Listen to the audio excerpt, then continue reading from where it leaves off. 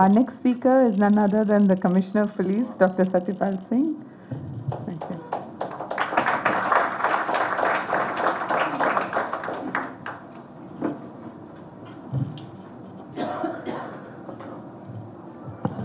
Honorable Dr.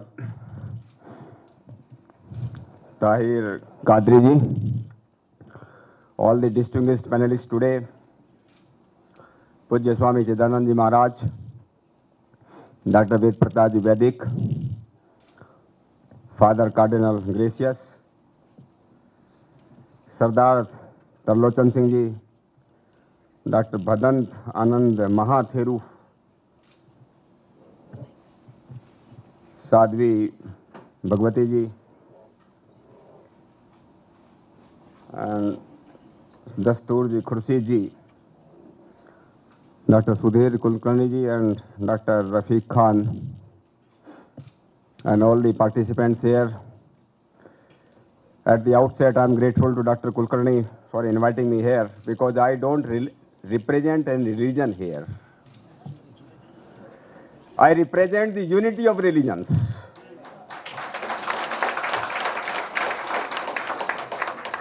I represent the harmony of religions. My uniform represents the harmony of religions.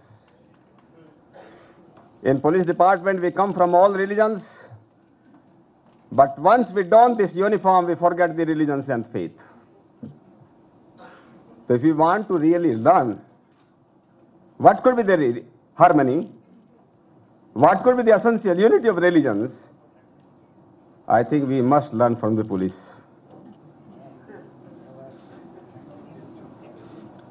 See, everybody, perhaps everybody in the world, likes and loves beauty. Everyone loves beauty. Anybody who loves beauty, he or she must understand that beauty lies in diversity. If there is no diversity, there is no beauty. So we have to understand and accept the fundamentals of nature, that we have to believe in diversity. No two faces can be same, no two voices can be the same, no two skins can be the same. Therefore, our faith has to be different. Our thoughts have to be different. But just as in the nature, there is diversity, but there is essential unity and similarity also. We have different signatures of God in everyone, but our faces are almost same, almost like. Everybody learns from childhood to the death. It is only the human being that all kinds of the committees and meetings and the schools and colleges, everything is made only for the man. Essentially, their requirements are the same. Their pains and pleasures are the same. Anybody, irrespective of the religion, irrespective of the faith, if somebody is afflicted with cancer, treatment is the same. Treatment is the same. If you are suffering with sugar or diabetes, treatment is almost the same.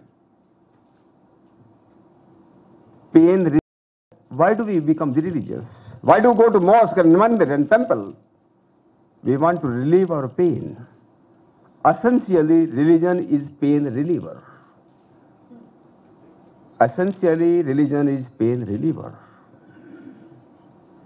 While treating different kind of the ailment, different kind of diseases, when treatment is the same, pain reliever is the same, when humanity is the same, mankind is the same, how can we have different religions? That is the biggest challenge and biggest question before us. Truth cannot be different. Truth is only one.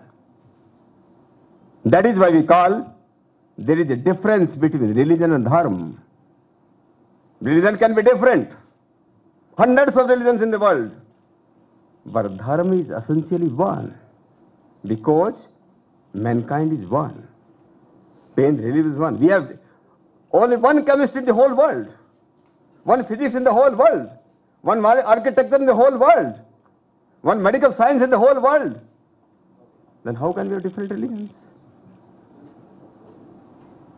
We must have the same, essentially, which can give relief to mankind or man is the real and true religion. Therefore, the need today is, I was telling, some people keep on claiming, oh, my religion is new, my religion is the best religion in the world. It is the only revealed religion in the world. I ask two basic questions who believe in this kind of the ideology, that my religion is only the best religion, only revealed by the God. It poses two questions. Number one question is, suppose your religion or my religion started about 500 years back, 100 years back. There are new religions taking place in this country, even in the whole world. There are hundreds of religions, hundreds of faiths. But this mankind is on the globe for millions of years.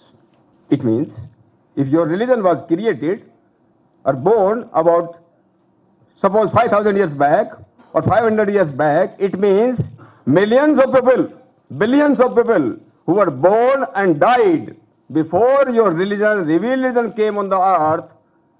God has been very unkind to them. God has been very unjust to them. But God cannot be unjust to anybody. God cannot be unfair to anyone. So it doesn't hold good. Second question comes, this is possibility, Swamiji. What is the possibility? Second possibility is, just like man, God was also gaining experience. He was gaining experience. Maturity. When he became very mature, when he became very confident of himself, now I have got the finest form of the religion, I started now.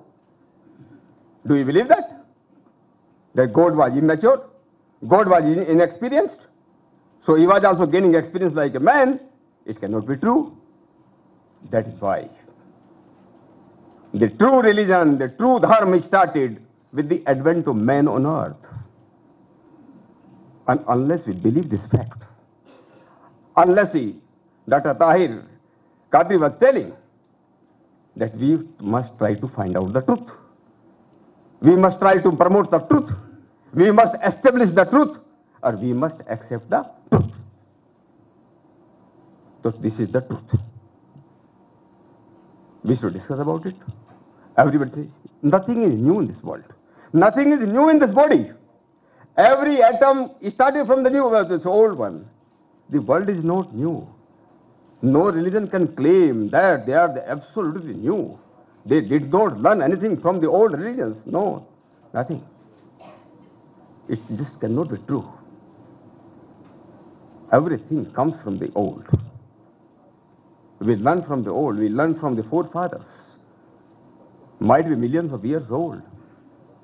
Then the question comes, who is the real secular? Today there is a debate going on in this world.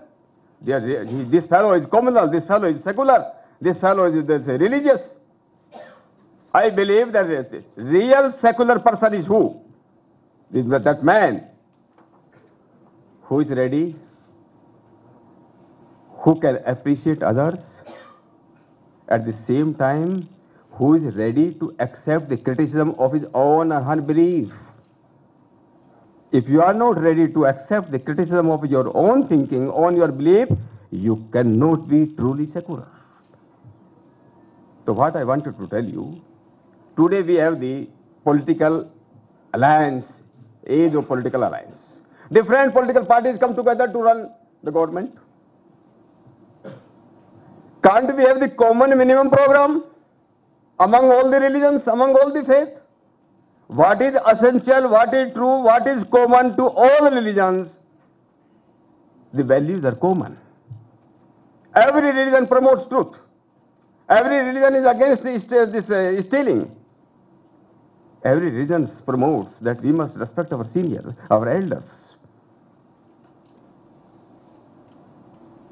All these essential values, let's admit it, they are the commonality. They are the essential thing. Many times I keep on telling, many of us, they promote non-essential things, not the essential things. And I'm sorry to say, you will excuse me for this. Many of the religious leaders, they promote non-essential things, not the essential things. See, whether I put on a cap or not, it is not very material. Whether I put on a long kurta or chota kurta, whether I put on a pant or not, it doesn't matter to me. Whether you eat non-veg or vegetarian, it is your personal belief. But you require food. You require a dress. Essential thing is the dress. Essential thing is the food.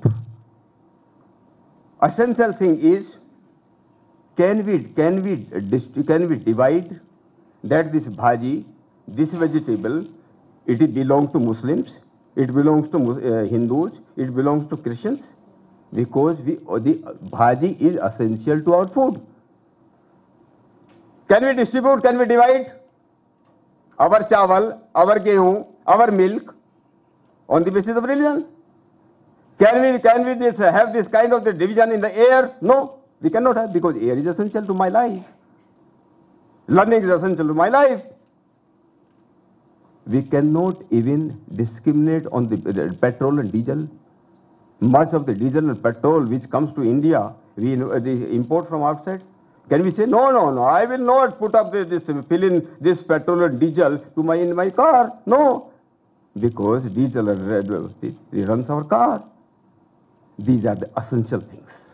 We fight on non-essential things. We cannot fight on essential things. This requirement today is, need of the hour today is, let us accept the essentials. You know, grain and husk. Husks are meant only to preserve the seeds, not to eat and assimilate. Not to eat and assimilate. Grain is there only to assimilate. Cows can be of different colors, but milk is the same. That is why Dr. Qadri was telling, violence, terrorism, hate, everything starts in the mind. Everything starts with the mind. Why does it start? Bhedat bhayam. When there is a bhed, when there is a differences, you are different, I am different, it creates fear in mind. Let us fight the fear. We are essentially one. If there is no fear, fear leads to intolerance. Intolerance leads to violence. An extreme form of violence becomes a terrorism. That is why there is a need to impact the mind. And where do we have the factories and workshop of mind? I call it schools and colleges. Schools and colleges, not the adult fellows like us. That is why if we really want to fight terrorism, if you really want to fight the intolerance in the society, let us go to college and schools. Ingrain in our children that essentially human being is one. We cannot divide this human mankind on the basis of caste and creed and color. We are essentially one. And we all really want peace. That is why thousands of years before, when this question was asked to Maharshi Vyas, Ved Vyas, who wrote Mahabharata, he mentioned, Islok ardhen pravakshayami, in half a line, Yaduktam Grantha Kotivi, what is given? The sum substance of all the millions of the books in the world. What is the sum substance? Atmaneh pratikulani paresam nesamacharet. What I don't like for myself, don't do to others. This is the real religion. This is the true religion. This is the dharma. What we don't expect for ourselves, we should not do to others. Everybody wants respect. Everybody wants that nobody should hurt me. Let us be truly religious. If we are truly religious, truly spiritual, I think peace will dawn, harmony will dawn on the society. With these words, I am really again grateful to Dr. Sudhin Kolni, Dr. Rafiq Khan for giving me this opportunity, for saying my views. Thank you very much. God bless.